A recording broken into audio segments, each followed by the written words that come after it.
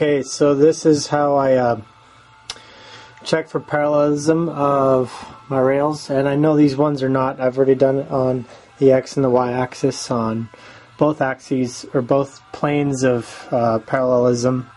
So by that I mean this top surface being parallel with this top surface, as well as, you know, the side edge to this side edge, as far as parallelism goes. And so here's, I know it's going to be off, but it goes up to 50 thousandths or so based on the range that I can do. I could take the carriage block off, but I don't want to.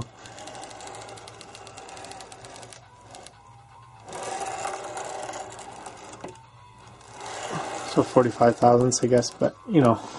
So now I'm going to shim it, and I unbolt the rails, shim it behind it, raise it wherever I need to in order to get this datum parallel with that one. Then I'm going to move on, as you know, as best I can, and then do the parallelism of these two, so that way they're not like towing in or on one side.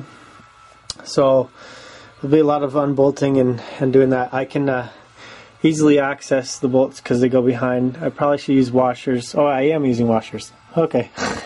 Anyways, so that's the plan.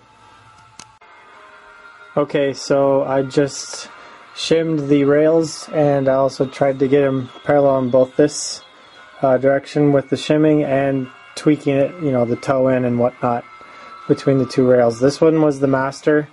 So this is the rail that I adjusted, and here I'm just going to show you how it came out so far. I think I'm just going to leave it as is. Got to about 4 thousandths over that distance, so that's a significant improvement from 45 thousandths. So just keep moving on. Okay, just to go over this, I used the calipers to measure the block separation here and at the bottom, and that gave me a difference of about 5 thousandths of an inch. And when I was also doing the other plane,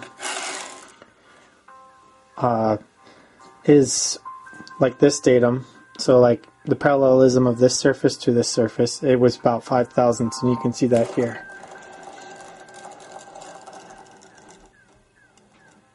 Can't go any higher because there's blocks in the way.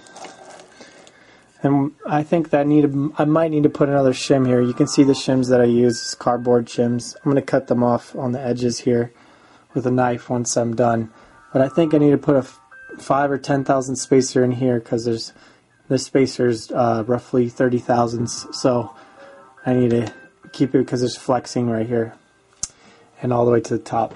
But that should do it. It's pretty darn close.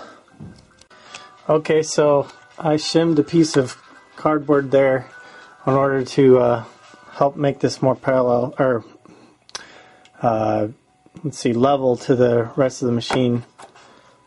Let's see, I've got a magnetic level here. You can see it's pretty close. Let's see, and then I've got this guy.